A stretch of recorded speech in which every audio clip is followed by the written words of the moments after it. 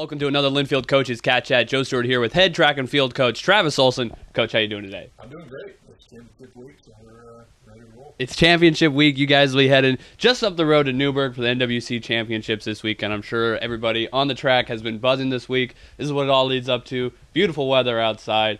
How are the vibes going into the final weekend here? Well, it's always good vibes. This time of year, we taper, we're peaking at the, we're trying to get our workouts all set so they're feeling fresh, feeling ready to go, and everybody seems to be ready to roll, and I'm excited to see what happens.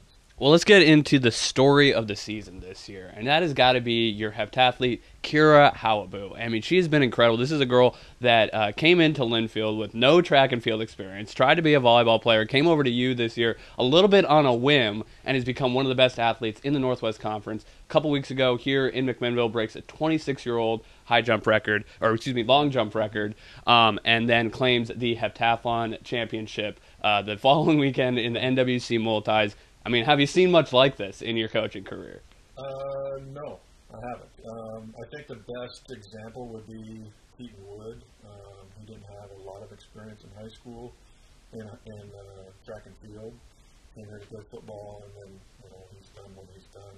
He's a school record holder, then decathlon and All-American, etc. And so she's even more of an extreme example of that, I think. Didn't really do track in high school at all, just did in middle school. And so, yeah, I knew kind of coming in just after coaching for so long, evaluating, just watching kids move a little bit. I think, well, she probably has something there, but I didn't really realize it until I really started to see her compete, and she picked up stuff really fast. And so it's been a lot of fun for me, and she's a great kid, works really hard, so it's really fun to watch her progress. Besides just her, obviously, natural athleticism, I mean, what are the things that have led to being so successful and getting, track, some people think it's simple, but we know there's a lot of intricacies to do a lot of different events well, especially. What's led to her being able to perform so well in different areas? I think people just pick up stuff quicker than others, and she's one that picks up stuff pretty quick. She's I think just a good overall athlete, and her body awareness and just coordination is track and field, how to run correctly and how to translate to jump really far when you're running full speed down a runway, and the same goes for all the events. And I think that the transitioning into like the more technical events with throwing, she's not as good as in those right now, but she will be, and so I think that it's going to be fun to see how she even progresses further in her career. And obviously the multi-event champion, but she can compete this weekend as well, and will, to try and bring home some individual scoring opportunities for your team as well, too, right? Yeah, she's in scoring position. She's the favorite in the long jump. She should score in the 100 and the 200, I believe, and the high jump. And she's a part of both relays. So I think she's going to be a big part of our team's success this season. So I'm excited for this conference championships. I'm excited to see how it all turns out. Certainly. So let's go to the sprinters here. Evan Fassett and Dylan Jackson on the men's side. They've been your workhorses all year. Both of them got a little bit of a slow start to the year, but have seemed to pick it up down the stretch of the season here. And then Paige Casso and Rachel Sillis, kind of similar stories. They both, or all of your sprinters, kind of seem to be peaking at the right time here, going into the conference championships. Yeah, that's the goal. We want to peak at the right time. Evan and Dylan have been the workhorses all year, and it's we had some crazy weather like usual in the early part of the season, so it's really hard to kind of evaluate times and not put too much weight in times when you're running into crazy headwinds and that kind of stuff. So but they're ready to go. Evans has come on pretty strong as of late in the 100. Should be a good. We were kind of wondering if we wanted to go with the 400 with him this year, but like we did last year. But he's running so well in the 100 right now. We just decided to go 1-2, and then Dylan is definitely someone that's going to score for us in the 100, 200. He's kind of like that leader in the 100 and 200, I think, for us. And so I'm expecting big things out of those two, and then with Rochelle and Paige, I think that. We decided to go 2-4 with Rochelle, knowing that Kira is going to run the 100, so we have someone in the 400, and I think Rochelle can score well for us in that event as well as the 200. So, we'll see what happens. I think that they're ready to go for sure. Your women's relay teams have looked really nice these last few weeks or so, both the 4x1 and 4x4. You mentioned Rochelle and Paige, obviously, there. But in both of those groups, what's led to those units kind of coming together down the stretch of the year here? Yeah, I think just they work together really well. And I think just the consistency of that 4x1 team and just the handoffs. And I'm expecting they could make a run at our school record. If not this meet, maybe at our home meet. And so they run 49 flat, and I think that that's definitely doable to run in the mid-48s, and I think they could get their name on that record board. On the distance side of things, Jenny Torres Bermuda is looking to end her career strong, as we talked about at the beginning of the year, and then Calvin Cahill as well, and he's a guy who's really come along here in his senior year. Alex Oldhout, an anchor on that distance group, particularly in the longer distance events. What have you liked out of the way? The distance group has improved this year. This is a group we talked about coming into this season as a team that could make big strides. Yeah, I think they're as far as Calvin goes, he had some sickness early on that really lasted a long time. And I think it was really good for him just this last weekend to kind of come into form and feeling a little bit more confident heading into the conference championships. It hasn't kind of gone exactly as he had hoped this season, but I think he's ready now. And Alex, last year we ran the 15 and the 5 with him. He's focusing more on the 5 and the 10 this year. He's had some really good workouts. So I expect some great things from him. So we'll see, and then Jenny's been doing great things all year, and I think that she's going to potentially be a podium person on both the 8 and the 15. So, and then obviously helping us out in the 4x4. So it should be fun to watch those seniors, and then Alex as a junior, and then our distance crew as a whole compete, because I think we will get some points out of them. Good. Nice to see the improvement again. We talked about that group with their cross-country improvements last year, really seeing the fruits of their labor.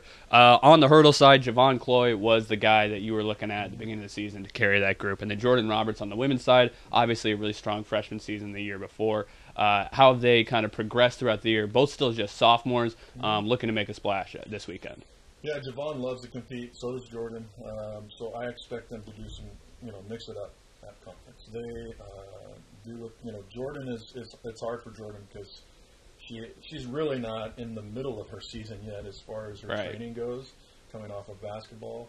Javon's been putting in the work all year, and he has done all the right things, and so I really hope it pays off for him. I'm expecting it to. He's put in the work. So with both of them, I'm expecting some good things. On the jumps, Logan Roberts on the high jump, the twin sister there, and then Sierra Crawford on the pole vault. That's somebody that's really come along this year. Again, somebody that didn't necessarily come into college with a ton of experience, but has turned into a really important piece of the team. And then Andrew Troe on the men's side. He's a guy that obviously we were watching after he made a big impact as a freshman. Yeah, I think, Logan last year just missing nationals. I think his fielder, she's coming off an ankle injury from basketball, so a little bit not as strong as far as where she was this time of year, but she loves to compete too. So I expect that she's going to rise to the occasion and be just fine. And Sierra and the vault, I've been extremely proud of her this year. Pole vault's a tough event, and it's hard to run down the runway full speed and expect to be okay when you get off the pole. And she's done a great job of working through the mental side of things, and so she's someone that I think can podium for sure. And then Andrews had some knee injuries this year, but he's a competitor too, and so he's someone that is in the mix as far as a podium spot. So we'll see what happens. Your two top throwers on the men's side, Nick Olson and Jacob Slifka, both have conference leading time or marks to go into conference championship. Nick in the shot, and of course Jacob in the Slifka, where is an area, of course, he's dominated his whole career. Nick also a fourth best mark in the hammer throw this season. Both of those guys looking for a gold this weekend, right? Yeah, absolutely. That's the goal for them and beyond. I mean, they're trying to hit those national qualifying marks, but let's take care of business and get that first place on both of those guys. And I think they're both coming into great form this time of year. This is when they shine, so I'm expecting both of them at the top of the podium. And then you're trying to kind of reestablish that women's throwing group right now. Ebony Zenner, first-year javelin thrower, has kind of been one of the athletes leading the way there, right? I think that she has some potential, and she's had some big throws. She's have been improving throughout the season. So if she can hit the positions, she can put one out there for sure and be a scorer for us. And then Kira Matson, too, is one that I think has potential to put one out there, too. Track's such an interesting sport. Obviously, you know, everybody's mind immediately goes to the physical part of it, but we know the mental part is a big impact of it, too, particularly in these big meets. What's different in the NWC Championships in terms of staying sharp, keeping a clear head, as compared to just a run-of-the-mill meet? I mean, in this one, obviously, you know the competition well, you see all the other athletes from around the conference, and you got to try to focus on doing what you need to do, even with national qualifier marks hanging over you, that kind of stuff. How do athletes need to stay sharp for a meet like this? Well, we practice that from day one. You know, when we go to that first indoor meet of the year, I go, look, you guys, we have to get in the right frame of mind and to compete and treat this meet just like any other meet. And I think that we've done a good job of preparing ourselves mentally, not only physically, but mentally preparing ourselves to compete. And I think that this should be the norm. Yes, we're trying to gear up and do extremely well. And I think just by supporting each other, you know, as a coach, knowing what buttons to push with each athlete to help them get in that right frame of mind. And I think we're ready. I think we're ready, and it's going to be exciting. It's just fun for me to sit back and watch. I mean, yeah, I'm going to be coaching a little bit, but they've already done the work. They know what to do, so it's going to be a fun weekend. All right, looking forward to it. Looking to see how the Cats compete again. Northwest Conference Championships this weekend in Newberg, hosted by the George Fox Bruins at Stoffer Family Stadium. Field events will be beginning 10 o'clock tomorrow at Friday. Track at 11 o'clock. Coach, thanks for the time. Good luck. Appreciate it.